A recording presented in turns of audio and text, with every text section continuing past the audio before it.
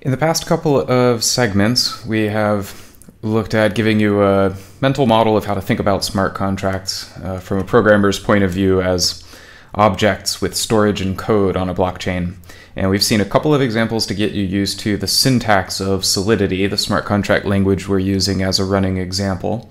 And we've looked at the Dutch auction as a sample application that you could implement as a smart contract. Now, before we get into more details in the upcoming segments on how gas works and thinking about contracts, smart contracts versus legal contracts, for now the point of this segment is going to be to encourage you to try out writing smart contracts on your own. So it's going to be a walkthrough or demonstration of a hello world approach to writing smart contracts, just to get you off the ground with your first one. So I am going to be starting from scratch here. All I've got pulled up is my Remix code editor. And I have an empty file here except for the pragma at the top telling you which Solidity version to use. So to build this contract, I'm going to create a new contract object. That's the first thing. I'm going to give it a name. The idea behind the contract I'm going to build here is going to be something where there's one method to ring the bell, and it's just going to be a counter that keeps track of how many times you've invoked the ring the bell method. So my contract name will be bell tower, and you should remember from the mental model smart contract concepts segment that you should think of a smart contract as just some data and some code describing how to operate on that data. So I'm going to want to have a counter. A uint's appropriate for that, an unsigned int. So I will call this uint bell rung. Will be a counter of how many times has been rung. Now I intend for this to have just one function, ring the bell. This would be public. Anyone's going to be able to ring this bell. And the basic function of it is just going to be to increment the bell counter. It's really just about that simple. There's no visibility, or the visibility modifier here is public. There's no mutability modifier, so it's allowed to change the instance value. This is automatically going to be initialized to 0 by default, so I can leave it how it is. I could write it like that too, but that wouldn't be changing anything. Put a comment here, not too important. One more thing that I want to add to this. I'm going to want to add an event so that I can see that every time I ring the bell, I can see who rang it as something that shows up in the event log. All right, so I will declare a new event, call it bell rung. Now I can put a number here. Ring for the nth time. So the event will say what's the current counter, and I will also include who rang it. These are going to be the fields that I have for the event. So then in addition to ringing the bell, incrementing that counter, it's also going to emit this event. So I'll have it emit bell rung. I'll have the new value of the counter, and I will have message.sender. So this will tell me the address of whoever called this ring the bell function. So this should be enough. Now, I've been looking at the file browser view in Remix, but I can click on these other ones here to the compiler tab. Now I have auto-compiler turned on in the compiler tab, so it's been compiling this program, you know, all along. If I made mistakes, probably you saw this while I was typing, like if I leave something off there, I'll get some kind of, you know, warning from the compiler, and I can go follow what it does. Anyway, this is a very simple contract, so it's compiling now. Now, the next thing that I'm going to do is try this out by running it in the local JavaScript virtual machine. So I go to this tab, this deploy and run transactions, and my environment is going to be the JavaScript one. So it's just going to run a test instance of this contract in my browser. Okay, so I should be able to deploy this. It shows transactions recorded 1, so it simulated creating the contract with a transaction. It shows this little object here, bell tower, and an address. And I see this, well, I was expecting to see 2 methods. I forgot to make bell rung public, so I'm going to fix that. Now, autocompiler, it's already recompiled it. I do need to get rid of my old instances of that older contract, so now I'm going to deploy the new contract. Now when I look at it, okay, this is what I'd expect to see. I can see bell rung. This is my getter method. It gives me 0. Now ring the bell. It's a different color there. That is a potentially mutable transaction.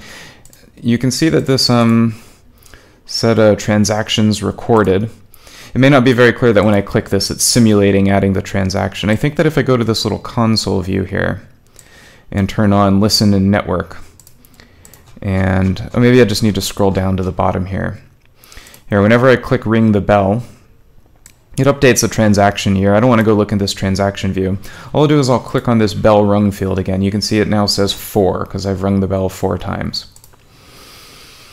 All right, so every time I hit ring the bell and hit bell rung, you can see it updates that number. Now it's 6.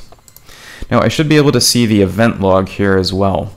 So if I do click the little down arrow to expand this simulated transaction, and I scroll down, it's showing me 2, that's the name of this locally simulated contract. Bell rung's the method that I call. So after you've run it locally and you're satisfied that it does, roughly what you want it to with local interaction, I like to next go to the testnet. So the way that I do this is by changing the environment from JavaScript VM to injected Web3. And that is going to link this to my MetaMask instance. You can see it loaded my address from MetaMask here, filled that in here. And so now when I do deploy, it's going to give me a MetaMask request to create this transaction on the Kovan test network. That's what I've set my MetaMask up pointing to. So when I hit confirm, I'm waiting for it to, it gives me a pop-up. You might not see the pop-up, but it does show that the contract deployment transaction has been committed. And it now shows the transaction recorded here. So here it's actually showing me a view of the contract on the test network. A better way of looking at the contract on the test network, though, is through a block explorer. So I can copy this address, and if I go to testnet, maybe kovan.etherscan.io, and I paste this address that I got from Remix, this is showing me the same transaction and the same contract creation that you can see through Remix. So here's the address of the contract. If I click on contract, you can see this bytecode. This is the compiled bytecode for the contract. Now I can interact with the testnet contract from here. So if I go and click ring the bell, it's going to give me a MetaMask pop-up. I have to approve this transaction. I'll go ahead and approve it. Now if I go and look at transactions involving this contract, I should see a new transaction show up in a moment, as soon as it gets confirmed. Okay, and there it goes. Here's the confirmed transaction that interacted with it. Now you can tell that it emitted a log event, but you're not being able to see exactly what information is in the log. So, you can see that it's the number 1 there. So what's happening is that we haven't told Etherscan about the high-level source code. So on the Ethereum blockchain, on the test network, all that's there right now is the Ethereum bytecode. In order to make the blockchain explorer give me a little bit more information, what I will do is go and copy my source code for this contract. When I look at the contract page on Etherscan, I'll see an option for verify and publish. Now I have to go to single file, compiler version, should be 8.4. I'm going to pick no license. And what this is going to do is it's going to be asking Etherscan to verify the source code by recompiling it themselves with that compiler. Oh no, I'm stuck by a CAPTCHA.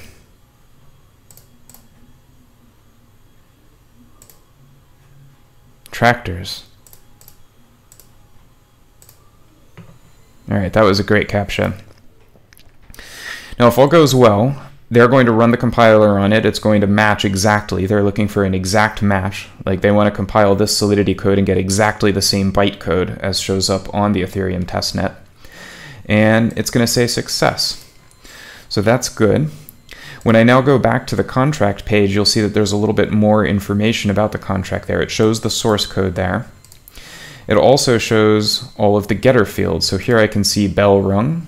It shows 1. That'll correspond exactly to when I click bell rung in Remix. It's showing me the same information there. I can go here and ring the bell again. That'll contact me via MetaMask, got to approve it. And now the same thing is going to happen here. If I wait for this transaction to be confirmed, I might have to wait a minute for it to be confirmed and to show up on Etherscan. Okay, there it goes. When I click read contract, it's seeing all of the updates. Now I can also use, so what's happening is that Etherscan is looking at the names of the variables and the names of the functions here. Really, it's looking at the ABI interface, which is just the function signatures and the descriptions of the variables. And what it's doing is showing me that information in this read contract info. It's showing me all the view transaction, or all the view methods. In this case, the getter for bell rung. It also shows me the mutable methods with write contract. So here I have to go connect it to my MetaMask. And now I can even use Etherscan as an alternative interface in order to call this method. So I go write. It's also going to give me another MetaMask prompt with the transaction to approve. I go ahead and prove it, and it'll let me view it, and it'll show me when this transaction is confirmed. There, it's already been confirmed. And sure enough, if I go back to read contract and reset it, there, it's 3, because now I've rung the bell a total of 3 times. I also get more information now when I go to the events tab in Etherscan. So here it shows me all 3 events. It shows me the name of the method I called. It shows me the name of the event bell rung. The names of the parameters are there as well. And now I can also see these. I can interpret them as a number, as an address. I think it should be filling in this address and number for me automatically, but okay, Etherscan's not perfect. Anyway, you can see this is the address I'm using. I'm the one that's rung the bell that many times. So again, this is, I like to know that I'm seeing the same kind of information, whether I'm looking at a third-party block explorer like Etherscan, or whether I'm seeing the same thing through my development environment Remix here. Either way, you're getting the same view. If I ran a full node and connected it to the test network, I'd be able to go inspect this address the same way. You could go take this contract once you've created it and you want to show it to someone. You could go copy this address and send it to your friend. Anyone who's able to go access the MetaMask test network would be able to see, or who's able to access the Kovan test network would be able to see exactly the same information about your smart contract. Okay, so there you go. That is a quick walkthrough of how to use Solidity and the Remix development environment to write a contract and put it onto the Kovan public test network, and then go interact with that contract and observe it through Etherscan. Next time we are going to be talking about how to think about smart contracts as a comparison with legal contracts. And before that, we're going to talk about how gas is modeled in Ethereum, which is one of the sticky bits about Solidity programming that's a bit tricky, but it's an important concept to understand, especially in order to appreciate what is coming up for you in the DeFi segments later on in the course.